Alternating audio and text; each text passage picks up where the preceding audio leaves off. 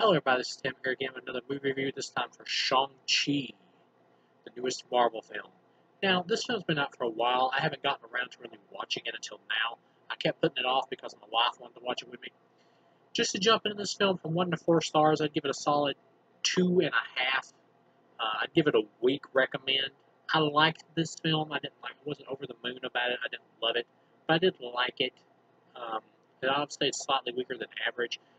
This film is pretty much about like the Mandarin character who was the bad guy of Iron Man or main villain of Iron Man in the comics. Then they changed that in that movie, didn't make him Asian. They made him like some kind of joke or whatever in that one.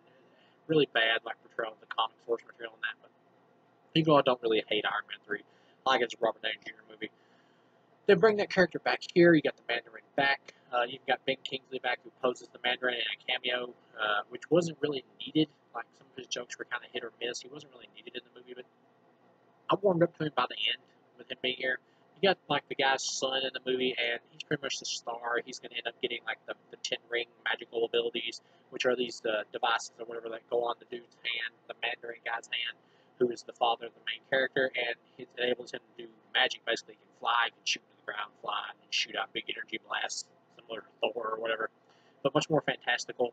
That's one thing I will say. This is the most fantastical of all the Marvel films. Like this, really by the end, does not feel like a Marvel film. It really feels like something really different. It feels like a action comedy fantasy flick, really. Um, that just happens to have ties to Marvel. This really could have just been its own movie, and I get that they want to spice it up and bring new flavors into the Marvel universe because it's been around so long now. There's been so many movies. Um, like with Black Widow, they tried to do like a spy thriller type thing, a little bit more serious, but that still felt more in the universal realm of standard Marvel. This feels much more like out there. I can see people like really hating this movie for being so different than all the other Marvel movies by being more fantastical. At the same time, I can also see somebody liking this movie because of that, if that's your personal style. Like I said, altogether, I'd give it a 2.5. You pretty much got this Asian dude in the movie who's the star. I think the actor's name is like Samuel Liu, or maybe. Um, he does a good job for his character. His character's not overly super interesting. Um, Shang-Chi isn't.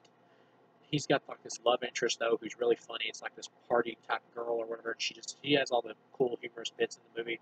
And the dude's father wants to like rescue his mother, who he believes is trapped behind like this magical gate after she died or whatever, her spirit. But we actually know, of course, if you've seen enough movies, that it's not really her. It's some kind of malevolent force. I mean, kind of at the end of the movie, it's this giant like demon dragon. This movie does feel overlong. It did feel a little bit extraneous by the end, when this big dragon creature shows up and they have like a big fight between him and Shang-Chi. You didn't really need that. You could have just hinted at what's behind the gate or whatever and had it show up in the sequel and be the villain there. The father in the movie does a good job. He's pretty much trying to do the right things or he's doing the wrong things for the right reasons. I mean, he does a good job in the film. I will say by the end, though, it does hurt the movie not having like a main human villain. He should have been the villain. They should have done that by the end. Just had his son have to take him out and just save that big dragon creature for another movie.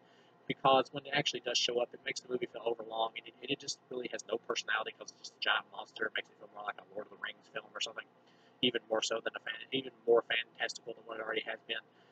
The big action scene at the end, though, is kind of cool. You got Shang-Chi flying on like this water serpent type creature, whatever. It's like kind of like a water dragon or whatever. It's a dragon fight. It's kind of cool. Special effects are good. The humor in the film is good. You get some ninja fights. This has the best like hand-to-hand combat action from any of the Marvel films. It's pretty good. If you've seen the fight scene clip from on the train or whatever, Shang-Chi's like taking out a bunch of guys. It's a pretty cool fight scene. By the end of the movie, his father like opens up the gate. The big creature comes out. He realizes he's fucked up. The creature pretty much sucks his soul out. He throws his magic rings to Shang-Chi, his son. He takes them because pretty much the dad realizes the son's the better man. Plot holes in the film, though, there are some here. Like the whole thing about like how the father, the Mandarin, or whatever, is like trying to tell his son like his wife, his spirit's like trapped behind this gate. And the son's like, "Dad, you know that's bullshit. I don't believe in magic." It's like, what? Your father's like a quasi-immortal being, and they keep trying to make the Shang-Chi character act like he doesn't really believe in magic. Shouldn't he be like open to that idea? Like even when he's like exploring his father's temple or whatever, there's like this little magical creature that runs out. He's like surprised to see it. You would think if he grew up with his father, he would know all about these different like magical beings. So it is really weird that he's not at least a little more open to the fact that maybe my mom is behind that gate. So that is a pretty big plot hole. At the same time, though, yeah, I'll give it a 2.5 out of 4. This film is completely harmless. You don't really need to see it, but if you're somebody like me who's a completist and who just likes Marvel and likes the Marvel Cinematic Universe and wants to watch all the films, it's worth watching. Um, it is overlong, but if you've seen all the other films, it's worth watching. It's not worth like rushing out to see, though. I'm surprised this film's done as well as it has, because I don't think it's that good, but it's all right as a fantasy flick. But if you're not into fantasy films, then you may hate this one like more than any Marvel film. All in all, though, for what it is, which I feel like I have to judge it for what it is as a fantasy action adventure film, action comedy, it's all right. Thank you guys for watching, and I'll see you.